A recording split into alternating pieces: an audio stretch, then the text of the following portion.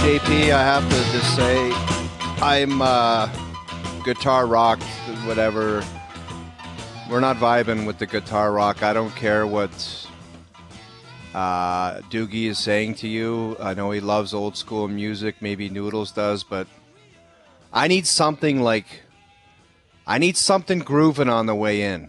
And that wasn't it. Neither was the other, whatever that other one was in the last segment. It's been a few misses today. It's been a few misses. I feel like that was for Noodles. And Noodles is joining us now here to start hour 3 up on Overdrive. It's Mike DeStefano filling in for Hazy B. Got Frankie and O-Dog with us. And I believe that one was probably for the Noodler, I would have to say. Roadhouse. Have you guys seen the new Roadhouse movie? I heard it's garbage, yet. Noodles. Haven't seen a movie in years.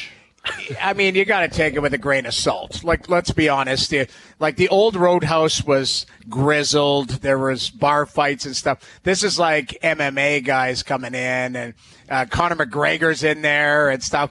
It is a little different. I enjoyed it, but it's not Roadhouse. It's not Noodles, the you have to original agree Roadhouse. in all your movie watching over your career that the sequel to Dumb and Dumber, which was Dumb and Dumberer, was the worst sequel of all time. The worst.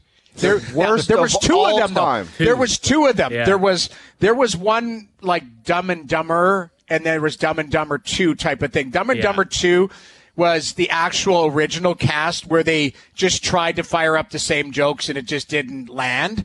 The Dumb and Dumberer were just two like fill-in Harry and Lloyds that were awful. Crazy that they would do that. I still think the worst movie out there is 2. There was one named Cabin Boy. It was 68 minutes long. Who the hell was in Cabin Boy? You would recognize his face. It's Woogie from Something About Mary, the guy who had the zit on his eye. That guy, Cabin Boy. And then the other one was Jack and Jill. Oh, Adam Sandler. With Adam Sandler. Oh, it's terrible. Pacino was in that one, too. Was in what? Jack and Jill? Pretty sure Pacino was in Jack and Jill as well, wasn't he? That must have been in his contract to just you hear stories of guys signing 5-picture deals. I remember Cuba Gooding Jr. signed like a 5-picture deal with like Disney, and he was doing like snow dogs and I saw that in theaters back in the day. Oh my God. Like the guy went from literally playing radio and Jerry Maguire, all of that to doing that type of stuff. Same thing. Cabin Boy and Dumb and Dumberer, or whatever the hell that was, the 2 worst movies. Look at Cabin Boy, 68 minutes long. Oh, boy. I don't even know what the hell it was. What's the name of that guy? What's his Noodles, name? when you go watch that, I mean, you got a lot of time to kill on the road, and you always have, being a professional hockey player. My move was to walk out, because I couldn't. I'm just like, this is a misfire. Did you just not walk out, or you stuck through that garbage? What I do is, you end up on your phone now. Like you're texting and like you're not even paying. What it is, I used to go to movies. I don't go as much anymore just with kids and how busy I am and all that. But I used to go to movies to like just escape from life. I needed a 2-hour break. And I knew going in, hey, this movie's not going to win an Oscar. It is, Steven Seagal, whatever, and to me, it's like that's 90 minutes of just escape reality. And a lot of times, in those afternoons, you would have the quizmaster calling you or whatever. You'd have to walk out and take calls anyways. So nowadays, if I had to sit through Cabin Boy, I'd be on my phone scrolling through Instagram the whole time anyways. Like I've had a couple duds lately, but not to the point where I walk out. Like, I could see you. Like, I enjoy the popcorn. So I'm eating popcorn. That's what I'm doing. I do too, but I'll take the popcorn with me. I'll take the Diet Coke. I'll take all of it. If it's garbage, I'm ninja dust. Have you guys done a drive-by yet? Like, you're driving by the movie theater. Maybe you're with your wife, and you're like, should we pick up some popcorn on the way home? Do it all the time. Bobby McKenzie's son gets it delivered to his house. Yeah, you can get it delivered to you. Yeah. Oh, you Uber can. Eats. Yeah, now Uber Eats. Movie popcorn to your house. Sean McKenzie special. I did do it one time during the pandemic where I stopped off, had a hanker, and picked it up. But I legitimately... You grabbed some Skittles, too, don't No, lie. I didn't. Just the popcorn. Twizzlers. I didn't put no Maltesers in it or anything. Just the popcorn. Little extra butter. Butter in the middle. That's the pro move. Got to get the butter in the middle. Dude, that is such a veteran move. Oh, yeah.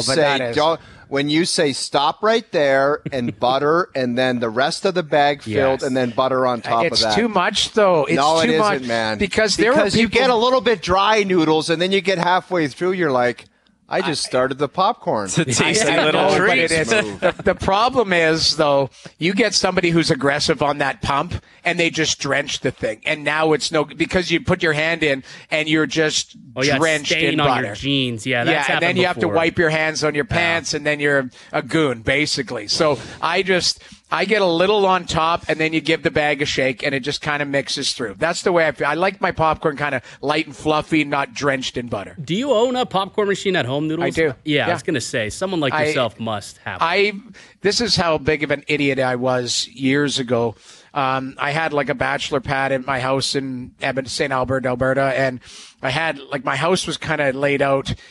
I had one bedroom upstairs and two downstairs, and it was like this wide open space in the basement where I had like a bar, a movie theater, and a gym. That was it. And the movie theater had like 6 lazy boys in like a U shape. And then I went to a restaurant supplier and I bought one of those Cineplex like machines. I think it cost me like $2,000. It was ridiculous. It was stupid of me, but you could buy the packages of their, the prepackaged, like with the oil on one side and the kernels on the other. So I do have a movie theater machine. We don't use it very much. Once in a while for a special occasion, I'll fire up a batch and then it'll stay in there for a couple of days. But for the most part, I will just order in from the experts, the Cineplex people or whatever, Landmark, wherever you pick your poison. Noodles, I know you were doing Ottawa last night, but I'm sure you caught the highlights of Toronto. I watched the game. Yeah.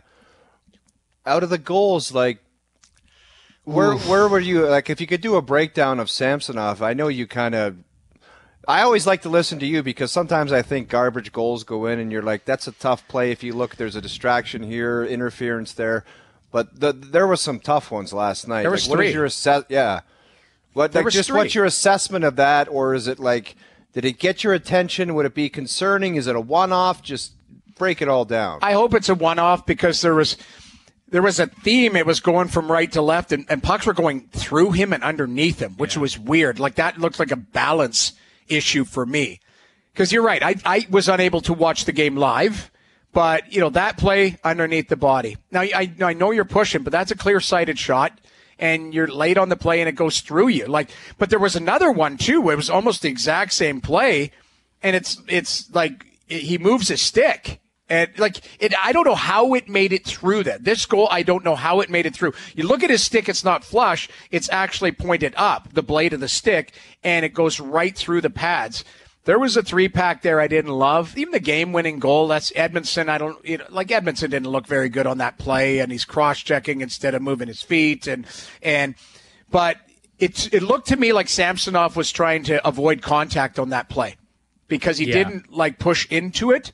And it was a nice play. Who was that? Heischer that scored that goal? Was that? It was Bratt. Bratt. Sorry, Jesper Bratt steps in. It's a left-handed shot, step into the middle, but he goes across his body, fires it blocker side.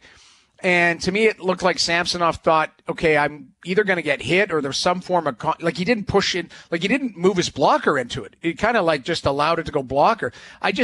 Overall, I'm hoping it's a one-off because he just didn't look very comfortable to me. He didn't look very good. And so, that's what it is. So Noodles, you were a goalie coach at one point. How hard would it be to go into a playoff series knowing that you probably have a guy that you want to start, but deciding with your head coach, how long of a rope do we have here? At what point do we make a switch? What do we need to see? Those conversations must be ongoing now when they start talking about their playoff plan. They are, but I think everything is instinct. You're going to know. We all know. You're watching the games. The players know. You're watching the games. I mean, look at Florida last year. It was Alex Lyon down the stretch, got them going. And then he hit a wall, and they're like, hey, you know what, to hell with it. We're down 3-1. We got to go to Bob here. There's going to be pressure points throughout the playoffs, whether it's earlier or later, where you're going to need, when you don't have Vasilevsky, when you don't have Shesterkin, Sorokin, the Hellebuck, the ones that we talk about daily, when you don't have the 8, you're always going to be looking to the other guy. Now, you've got a scenario where you've got to figure out which guy, and to your point, Frankie, the length of the rope. Because if it was in the regular season, guy has a tough start, you go with the next guy. You go with the other guy. In Boston, they can do that. That's a bona fide tandem. Now, Boston, I think they made a mistake last year because they played Ullmark the first 6 games, and then it was like, okay, now we got to go to Swayman in Game 7. To me, I think they should have gone back and forth because they'd done it all season long. Here, right now, you're preparing Samsonov to be the starter Game 1, the way I see it. I don't know how you guys feel. I think that's fair to say. But the leash, Frankie, will be as long as you feel he's giving you a chance to win. And the other guy better be ready. Because it might be a 2-goaltender series regardless. If it's in round 1 or they make it to round 2, it might be, you might use both of them just based on it's a tandem. There's not a clear-cut one. Jamie, is there any chance the other guy could be Martin Jones? I mean, I'm not trying to stir the pot, but I just look at him. He has the experience. He went in and saved their ass earlier in their season, and it was almost like, okay, thanks for saving our season. Now you're going to be cast off again, and you haven't seen the guy forever. Is he even an option because of his lack of playing? Is that why he wouldn't be an option? I think he's an option. Oh, and you make a great point. All Martin Jones has done in every situation he's been placed in. Think of him coming in cold off the bench a couple times this year, where he's had to hold the fort and done a really good job. Jamie, what I like about him, and you talk about it often, is I like it's like that veteran demeanor and kind of quietness where it's like he's a big man and he has the experience. I don't know. I understand Wall, the kid, is the prospect, and Samsonov, they're high in the ability. He was a first-round pick, but there's just something about Martin Jones where I'm like, I don't know. And I was just telling these guys, I got a lot of time on my hands because I get up at 4 a.m, but I just sometimes start thinking, maybe Martin Jones could be a guy. Well, you got to get him one of these next 3 games then. I'm guessing if you think he could be an option, I'm guessing you're giving 1 game to each goalie down the stretch with 3 left then? You might. I mean, I don't want. The problem is what type of message does that send? That's the only thing. If you that believe, gets goofy time when you do that. It does. You're right, because it's like, hey, I don't know. Give me an example of somebody who's been sitting on the sidelines for a while. But it's like a defenseman. If you're the extra guy, exactly. If you're the extra guy, Jamie, right? You're the 7th or 8th guy, and all of a sudden the AHL team finished, and they're like, "No, we're actually going to bring up a guy from the minors. He's going to play. You've been sitting here all year, right?" Hey, Frankie, that happens a lot, though. A lot of times, it does. When we were playing, it's like the 4th line tough guys come playoff time. That was a majority black aces. That fighter-type guy was replaced by a kid in the American League, black ace, and it's like, sorry, you're not playing. There was a good article today that Sean McIndoe, Down Goes Brown, he wrote, it was like 16 different guys that you will see come playoff time, right? And it's like, the veteran that you forgot was still playing, the rookie who came out of nowhere. There's all these different guys. There was one, it's like the tough guy who plays game 1, but then he takes a bad penalty and we don't see him for the rest of the series. Could that be Ryan Reeves? Where does Ryan Reeves fit in when it comes to his spot in the lineup? I think Ryan Reeves starts game 1, and I don't know after that. I think he plays 4 shifts, and how he plays and how it's received will dictate how long he plays. Because if it continues on, that he brings an element that is very productive, because when that 4th line was playing well and he was moving his feet and looked good, he was contributing and he didn't look like he hurt the team, and his toughness helps. The one thing I keep coming back to, and I don't know how you guys feel about this, but everyone's made so much about the Leafs' toughness and their added toughness. All they've done is become like other teams. They were the outlier. Right. The Leafs, going into the playoffs the last 7 years, they were the outlier. They were the ones that were going to do it a certain way. Now what they've done is they are more like other teams, the way that they're built. Everybody's got, size and grittiness and length on the back end. What they've done is entered into that side and goes, okay, now we're going to play the way that it's laid out with the other 15 teams. Now let's see if our top guys can get that into it. That's the way I feel, because there's nothing different when you lay these teams on top of each other. There's star power, there's some toughness, and then you've got, grittiness and all of that type of stuff. But it's going to come down to goaltending, star power, luck, special teams, everything that comes into it. But the Leafs are just like other teams where in past years they weren't. They had Jerry Malgin instead of Ryan Reeves. Right. How much luck do you think the Leafs need, Jamie? I mean, they've got talented players, and it's not like they've been completely terrible in years past, but No. Like, do they need a fluky overtime goal in the first round against Florida, and then that maybe could do you think puck luck's a factor, or is it just you guys got to make your own luck and go out there and get it done? A little bit of both, but don't you guys think that you make your own luck? But I think luck is health. I think luck is timing of things. You know, we could be talking 2 weeks from now, and we're like, geez, I didn't like Samsonov's 3 goals against last night. You know, like, man, Samsonov was a difference in that game last night, and in a good way.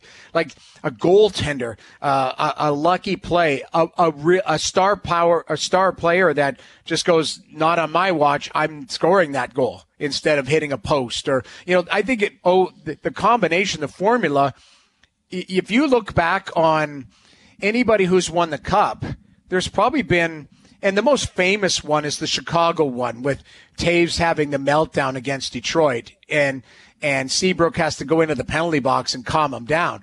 Like, that was, to me, that was the TSN turning point, and Chicago never looked back after that.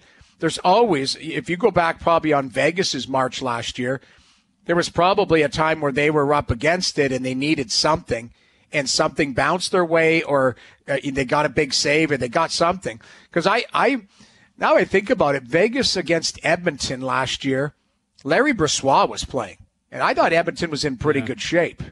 And then all of a sudden, Brossoit gets hurt, and in comes Aiden Hill, who technically could have been 4th or 5th on your depth chart, and the guy was nails. Didn't Edmonton have a lead in every single one of those games, Jamie? They did. Yeah, I believe so. Like, I'd have to go back and think. I just remember, you know, it was, you were getting saves at one end, and then, you know, Stuart Skinner was having a rookie season, and he was getting beat. He got the dagger was the Marchessault hat trick in the second period, I think, of Game 6, where they just couldn't recover. And that was Edmonton as a team, but they didn't get the saves. They didn't play the way that they should have in the playoffs, where things tighten up.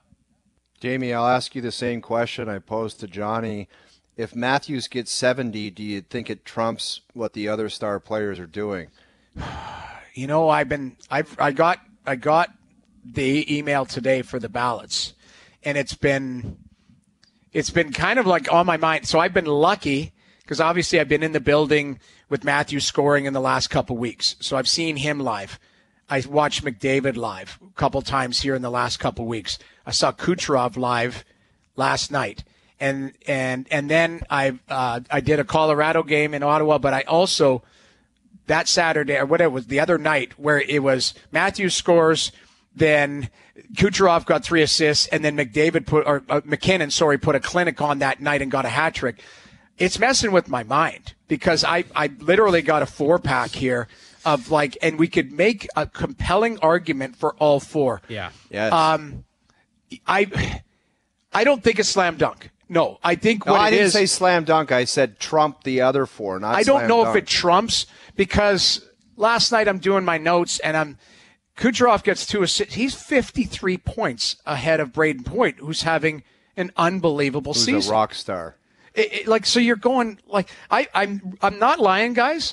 I almost want, and we have to. You have to let this play out, because you can tell 97 in Edmonton is chomping at the bit to try and get back in there, because he feels like he's dropped to 4th or 5th because he's missed 1 game. Yeah. You know, like, and the other guys, Kucherov gets 2 assists, Matthews gets 2 goals. You know, McKinnon. McDavid, if you guys can imagine McDavid, like, kind of, people are talking about his season like it's meh.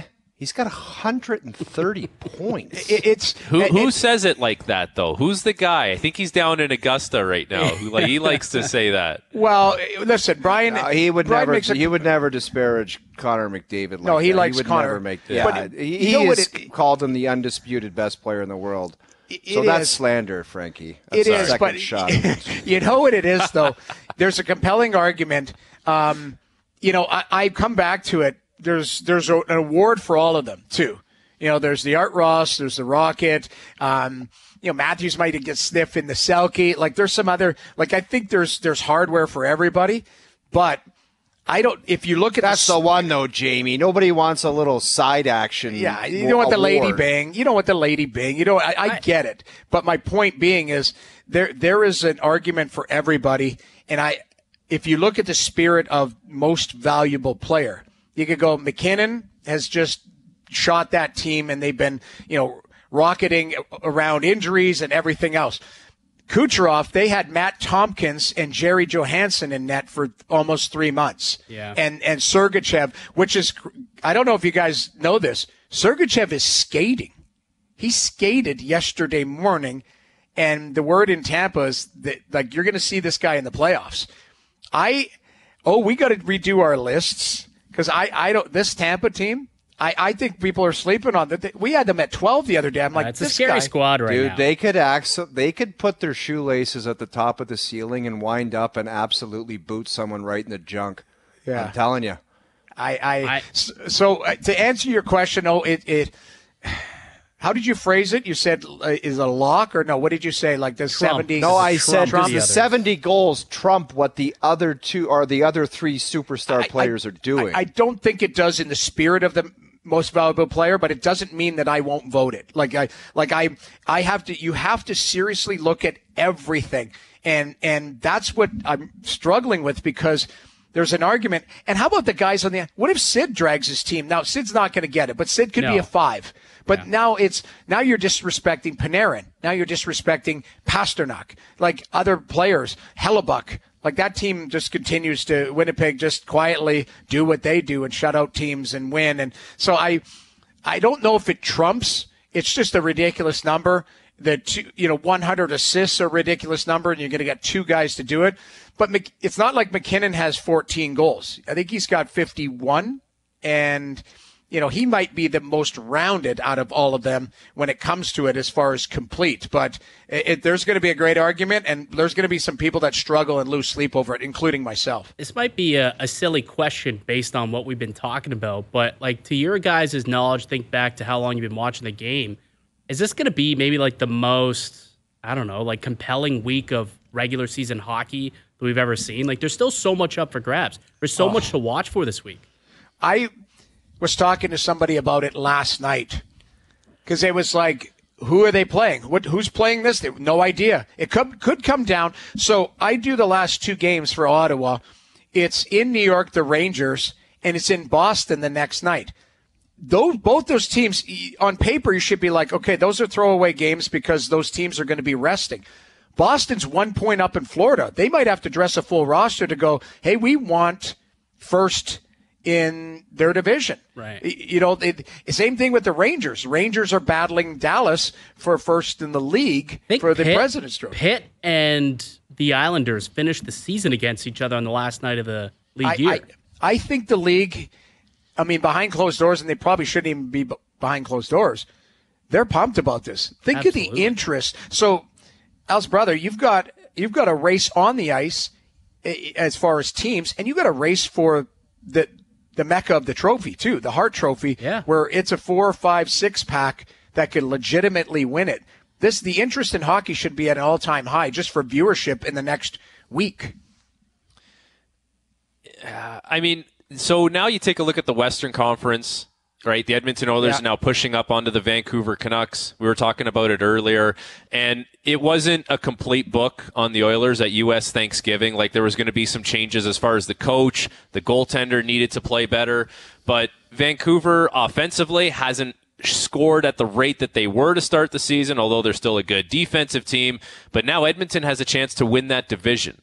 And that's a long road for them, considering where they were at the end of November. Yeah, Chuck Knobloch, he's got to be in there for one of the coaches of the year. Gotta be, Jamie. The 3, I don't know. I've been bandying that around too. Rick Tocchet has to be there. I think John Cooper's got to be there. I found a stat out yesterday from Dave Randorf. They have had 8. Tampa's had 8 players play their first NHL game this year. That is great. Wow.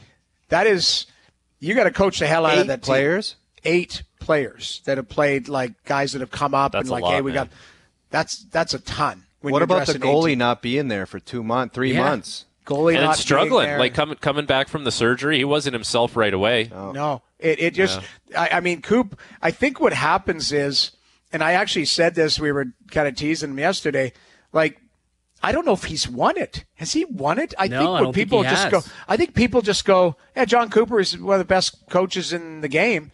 But they look at it as like, oh, he's got a Stanley Cup winning team. He's got all that. But like, if you look at the adversity he's had to deal with this year, this might be his best year as a coach. So he has to be in that conversation. There's a lot of coaches out there that have to be. But I look at Edmonton's situation.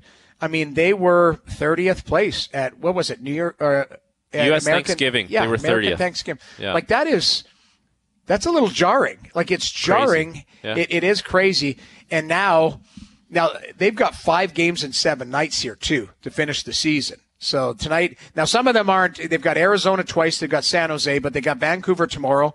And I can't remember who their last game is. Oh, it's Colorado, in Colorado. But, overall, if they're trying, like, I think they're trying to catch Vancouver because you want Nashville instead of L.A. You do? You want Nashville? Like, if I don't know. Like, do you want? Okay, who would you rather have right now, just on paper, not the way they're playing?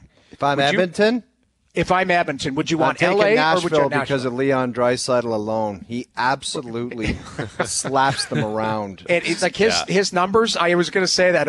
His numbers against Nashville are gross, embarrassingly gross. I don't know, but like Saros or Talbot. Like, who do you want to be shooting pucks on? I Very know, but good counterpoint. It's a great counterpoint. But here's the thing: down the middle of the ice, if Pierre-Luc Dubois, and Danault, and Kopitar and Kempe and Byfield, like that team. Hey, you got Doughty. You got that. Yeah, that's got fourth line center Dubois. You guys been seeing that? He's been playing on the fourth line. But I don't think that's. Hey, we're really really deep down the middle. I think that's you're not playing to your capability, so you're going to play fourth line. I think that's an indictment on him. It is an indictment. There's no doubt about that, Frankie. I'm just saying on paper, I'm looking at LA. And I think that team is, the way they're constructed, it should be very deep and very dangerous. Trevor Moore, guys like that, we forget on that secondary area. He has 30 goals this year. I saw last night, 30 goals, Trevor Moore. We should do, honestly, maybe next week or something, we should do a segment where, did you know? Like, did you know that this guy had 40 goals? Did you know that, like something like that? I was doing that last night with a buddy. I was literally just going through a bunch of stats. Here's one that's the opposite way for, are you kidding me? This guy's having that terrible of a season. How many goals do you think Johnny Gaudreau has this year? 12. I was going to say 12. 11. Okay, yeah. Wow. 11 goals. He has as many goals as Connor Dewar, guys. Connor Dewar. But what is his points? Is he 58 or 60 or something like that? 53. He was in that, like 50s range. I did a Columbus game a couple weeks ago, and looking at that, like that is, he took 9.75. They're in Columbus. It's been a grind, but that's gone from the one thing before we got to wrap, Jamie. The league should look in. I think it would be more entertaining, more fan interest.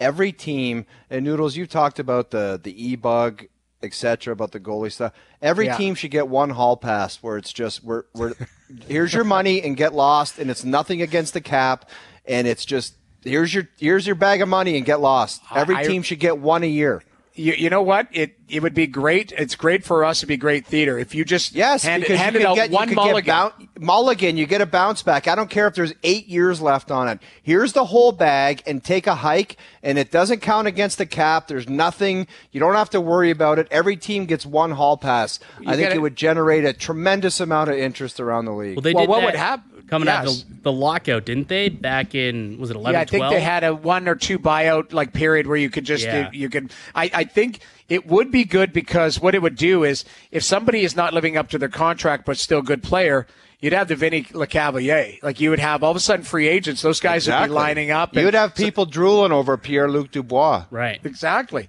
And somebody puts their arm up and goes, you know what, I'll take you because it hasn't worked out here, or here.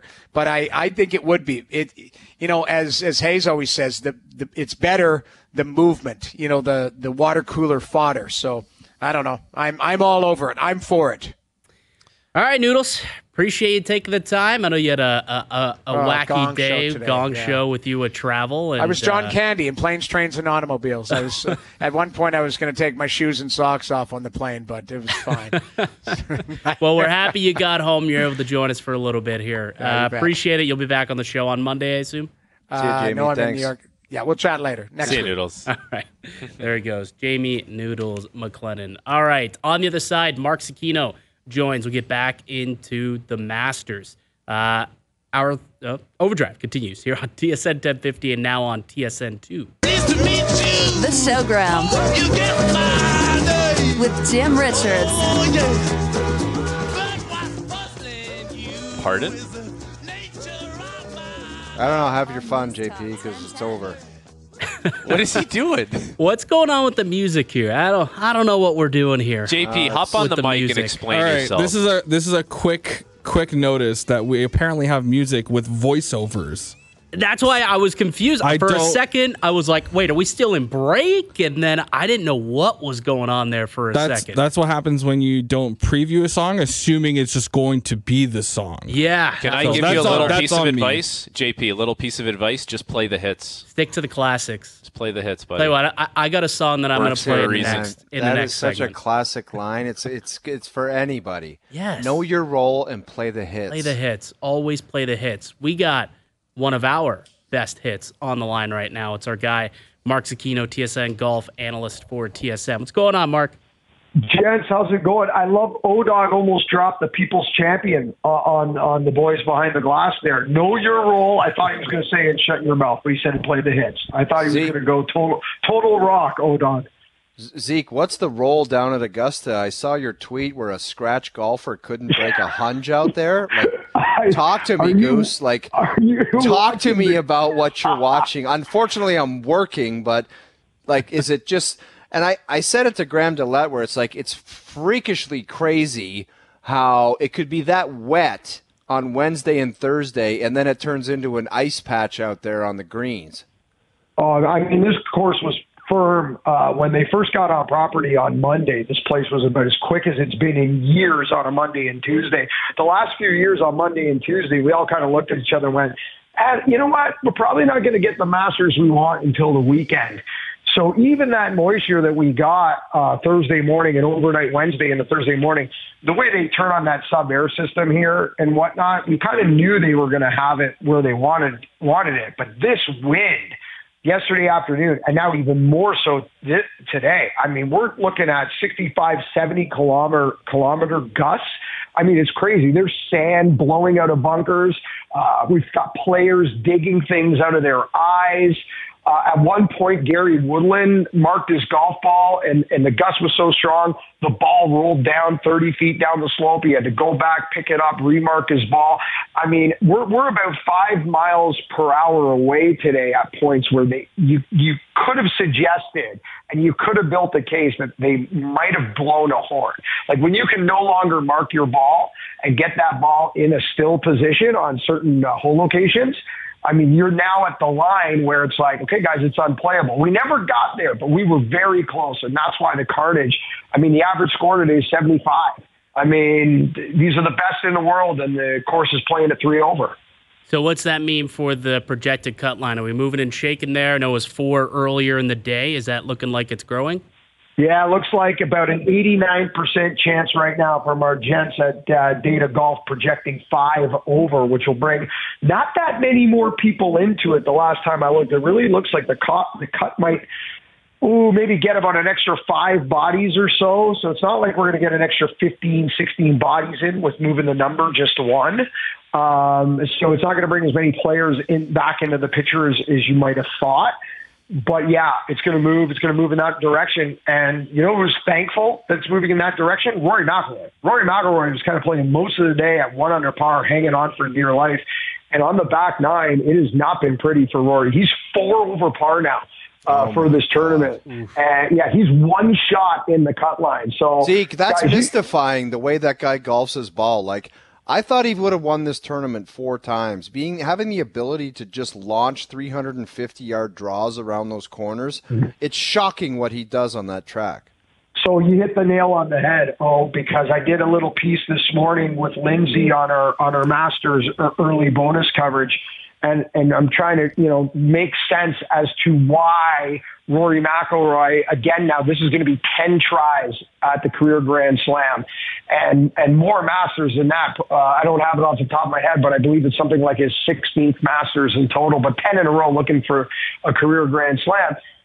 He doesn't bring that game that you're talking about here. In the last decade, he averages third at the end of the season in strokes gained off the tee. He's like one of the most dominant drivers of the golf ball in the world, and at times the number one driver of the golf ball in the world. And in this tournament, he's coming into today, he was 14th in strokes gained off the tee, and that's in a small field. I did some math and projected that across a full field. That's like being 32nd in strokes gained off the tee at a weekly PGA Tour event. From a guy who lives in the top 5, he's Zeke, 32nd. Is it possible that was his collapse that started on 10 in the back 9 where he had that lead? Like, could that do that much damage to him, scar tissue wise? You got to think so. Yeah, why not? There's no other way to explain it, man.